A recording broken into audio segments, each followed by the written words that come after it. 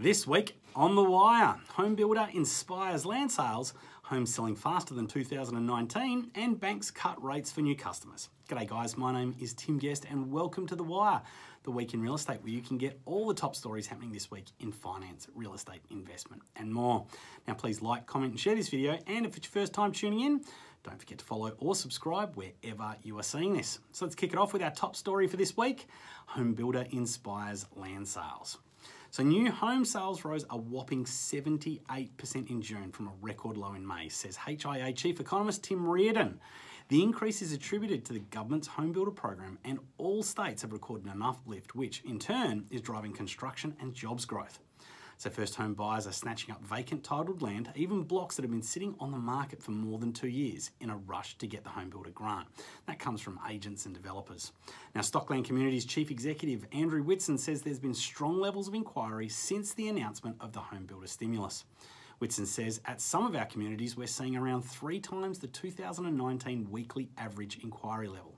Across the country, Western Australia had the largest monthly increase in June compared to May 2020, rising by 211%.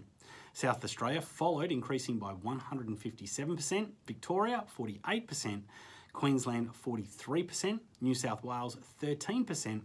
They all also recorded significant monthly increases. And now guys, for our next top story, homes selling faster than 2019. So properties in Australia's biggest cities are selling faster than this time last year, despite the economic downturn from the pandemic. That's according to the latest data from Domain. In the first 6 months of 2019, the property market was hampered by tougher lending criteria and uncertainty surrounding the federal election. Even though the current economic outlook is uncertain, homes are selling faster now. With only serious buyers in the market now and few sellers, new listings are being snapped up quickly, Domain says. It took 69 days on average to sell a Sydney house in the June quarter, down from 87 days a year earlier. And that's coming from Domain data. Melbourne houses are being sold in 59 days, down from 76, while units in the Victorian capital are selling in 67 days, down from 84. Houses on the Gold Coast are being offloaded in 98 days compared to 110 days a year ago. Now, Domain economist Trent Wiltshire says last year's market was even softer than expected because of the election, while markets are currently doing better than many predicted right now. And now guys, for our final story of the week, banks cut rates for new customers.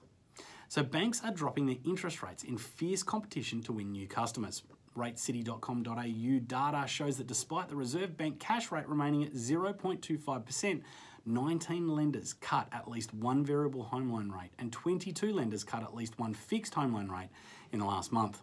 Competition in the home loan market means an average borrower taking out a $400,000 home loan at the lowest 2-year fixed rate today compared to a year ago would pay over $7,000 less in interest over a 2-year fixed period. That comes from a Rate City statement. Sally Tyndall, Research Director at Rate City, says it's been a record-busting month for mortgages as lenders leapfrog each other in a bid to offer the lowest rate home loans. With refinancing on the rise, lenders have kept whittling down their rates if they want to stay in contention for these borrowers. Data from the ABS shows the number of external refinances increased by 29% from April to May and rose 63% year on year. Well guys, they're the top stories happening this week. Now, please don't forget to like, comment and share this video and follow or subscribe wherever you're seeing this. Have a great week, and remember, there's only one thing in life that makes a difference, and that's action. Thanks a lot. Bye for now.